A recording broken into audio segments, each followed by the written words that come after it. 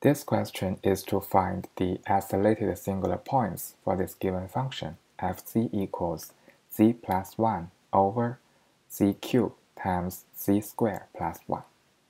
In the previous video, we already introduced some background knowledge.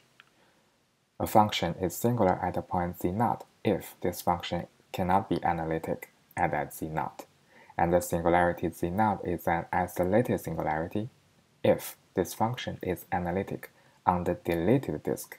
Z minus z0 modulus is between 0 and r for some positive r. Okay, so let's go back to this given function, z plus 1 over z cubed times z squared plus 1. So in this function, we have the numerator and denominator, and when we know when the denominator is 0, this function cannot be analytic. So we need to figure out the values that the denominator cannot be 0. So first we know z cubed cannot be 0, right? And also z squared plus 1 cannot be 0. Two cases.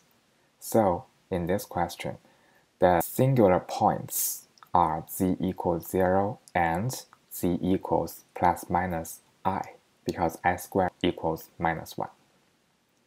And we also know the singularity z0 for these 3 points are isolated singularity because this function on the corresponding deleted disks can be analytic.